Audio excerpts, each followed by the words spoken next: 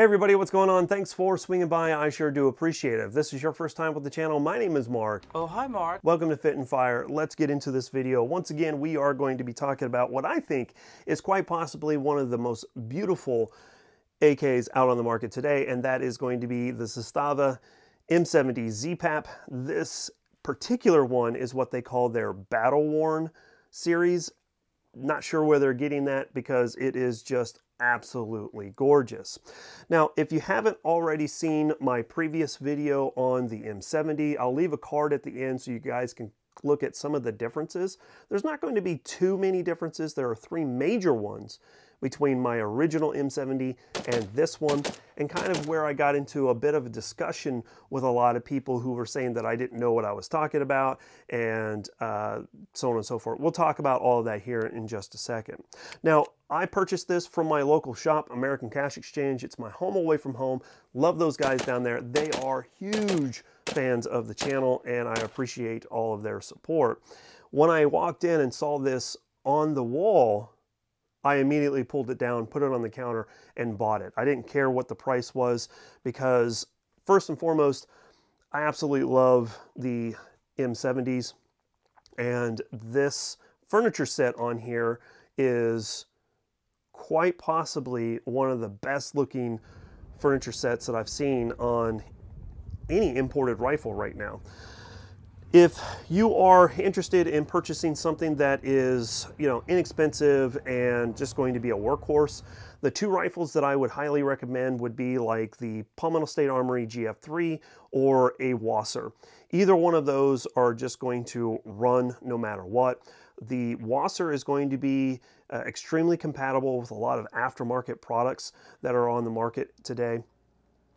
And I will say that the American-made Palmetto State Armory GF3 is probably going to be one of the best American-made versions of the AK out there. If you're not familiar, if this is the first time you've ever seen this type of rifle, this is a Yugoslavian variant to the AK, so it's going to have a longer handguard. The pistol grip's going to be different. It's going to have a little bit different geometry on the buttstock as well, and it's going to be mounted to the rear trunnion a little bit differently also. So just keep those nuances in mind, because if you do decide to pick one of these up, you're going to have to ensure that you are buying Yugoslavian variations on the aftermarket and not an AKM. That is one of the biggest downsides to this.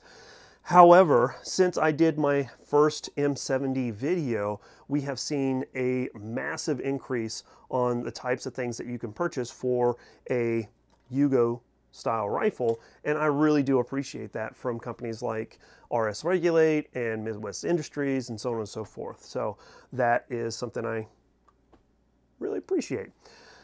Okay, so let's talk about some of the differences between this rifle and my first rifle. Like I said, I had gotten into a bit of a discussion with a number of people in my comment feed because they didn't know that there were two different variations of the M70 on the market at the same time.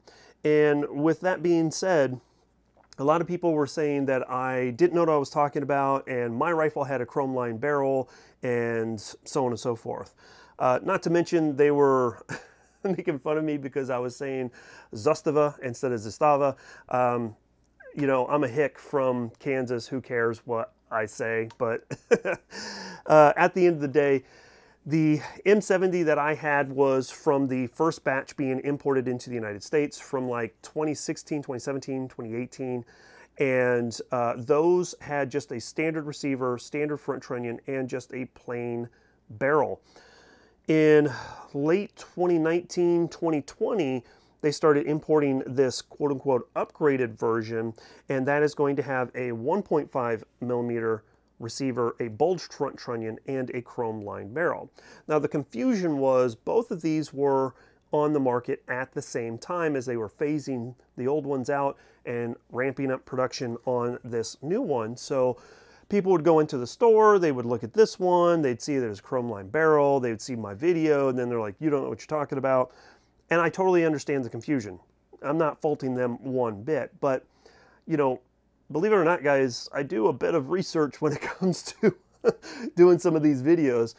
I'm not saying that I know everything, but I knew what I was talking about back then, and yeah. Anyway, this one came in right around that $1,100 mark. You probably can find them for under $1,000, depending on when and where you buy them. But usually $1,000 to $1,100 is right around what you'd expect to purchase one of these. And to be frankly honest with you, I think that's a fair price. The M70, I would say, is probably upper mid-tier when it comes to AKs. Obviously, you've got your Rifle Dynamics, you've got your Meridian Defense, you got your Lee Armories that are out there as well, and those are really, really good rifles. Then you have your Wasser, and there's nothing wrong with a Wasser. If you're looking for a workhorse that is just going to run, a Romanian imported Wasser is the way to go. But if you're looking for something that has a lot more fit and finish to it, that would have furniture sets as beautiful as this one, that is going to be not overgassed like the Wasser is, the Zastava is quite possibly the route to go for you guys, for sure.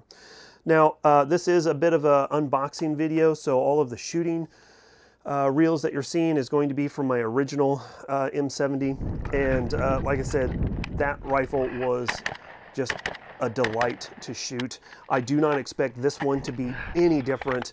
I expect it to be pretty flat shooting, really easy ability for you to ride the recoil, and as a lot of people say, it functions like a sewing machine. So, you know, it's kind of against your shoulder and then you push it back out and it's just flat back and forth. So that's something I have really enjoyed about this rifle. So what are we going to do from here? To be honest with you guys, as beautiful as this thing is, I don't expect it to be out at the range very much.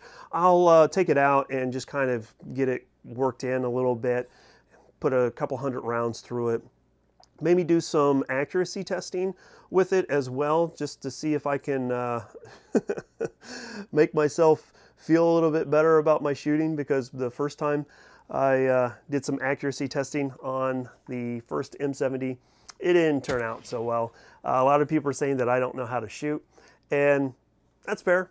It could have totally been me, but one of the things that I will say is the rail on here is a Yugo pattern, something we've already talked about already. So you want to make sure that the scope mount that you're going to be using for this rifle fits a Yugo pattern. Now, I had an RS Regulate one, but I don't know if I had it installed correctly. So that is one of the main issues that could have caused some accuracy issues.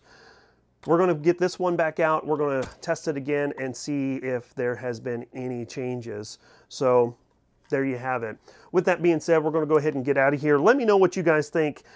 Do you like the Zastava M70s? Do you like their M90s? Do you like their M92, their M85s rather? Those are the 4 rifles that I would love to be able to go out and purchase. I've already had an M70, I've already had an M85, loved those to death. I would love to get my hands on an M92 and an M90. Those would be really cool, but unfortunately my bank account doesn't necessarily allow me to do that. But I leave it to you guys. What do you guys think of the M70? Let me know down in the comment section down below. With that being said, we're going to go ahead and get out of here. I really do appreciate you guys swinging by and checking out. Hey, if you guys like this shirt, this is a new company that I found when I was just at this gun show down in Tulsa here recently. It's a show that I've gone to every single year. It's one of the biggest in the world, if not the biggest. And I came across this shirt company called Black on Ammo. I'll leave a link down in the description below if you guys are interested in swinging by and checking them out. Please do. I would appreciate it until the day. So let me know what you guys think. Catch you guys later. As always, freedom through strength. Here comes a high five. Bye, y'all.